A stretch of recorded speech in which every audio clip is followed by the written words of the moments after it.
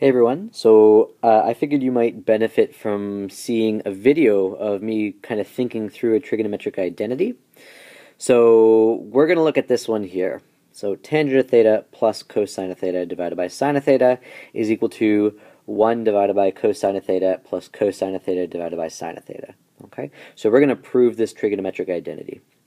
And I'm also going to kind of vocalize the thought process I'm going through here.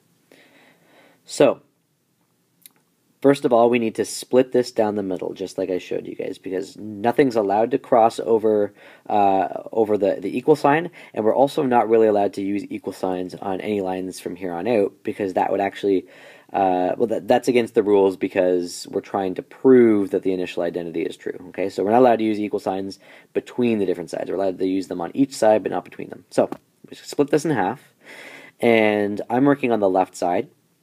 Okay, so the first thing that I notice is that I have on the left side one big fraction, and on the right side I've got two fractions being added together. So what I'm going to want to try to do is I'm going to try to work on the left side, and I'm going to try to turn that into two fractions. And since both tangent of theta and cosine of theta are being divided by sine of theta on the left side, I'm going to divide them each individually by sine of theta. So that's going to look like this. So I'm going to have tangent of theta divided by sine of theta plus cosine of theta divided by sine of theta. So I've basically taken that big fraction and I've turned it into two fractions that are being added together, which looks a little bit more like the right side. Now I'm allowed to do this. I'm allowed to split this fraction, and I'm going to tell you how. So think about it this way. If I have this now and I wanted to add these two together, I have a common denominator of sine of theta, which means I could just add the two tops, tangent of theta plus cosine of theta, and put it over my denominator of sine of theta, and I'd have the left side, like the original left side again. Okay, so I am allowed to split this. Okay, it's just kind of working backwards from adding two fractions.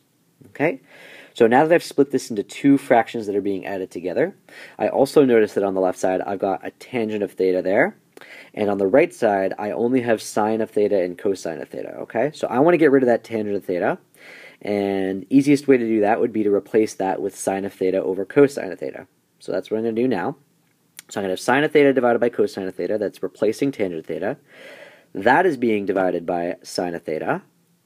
And to that, I'm adding cosine of theta divided by sine of theta. Okay?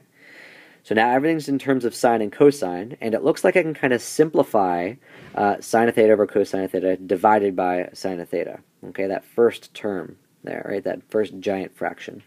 So let's see. I'm going to take my sine of theta divided by cosine of theta.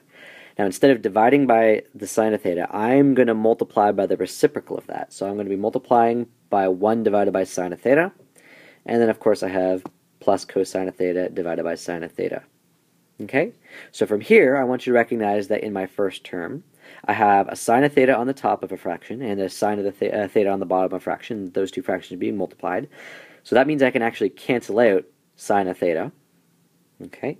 And that's going to leave us with 1 over cosine of theta plus cosine of theta over sine of theta. All right, and actually, if you take a look, that is exactly what we have on the right side. So therefore, left side equals right side, and the trigonometric identity has been proven. Okay, so I hope that kind of seeing the thought process go through might be a little bit helpful to you guys. Maybe it'll help you with the homework. Anyways, I'll see you guys on Monday. Take care.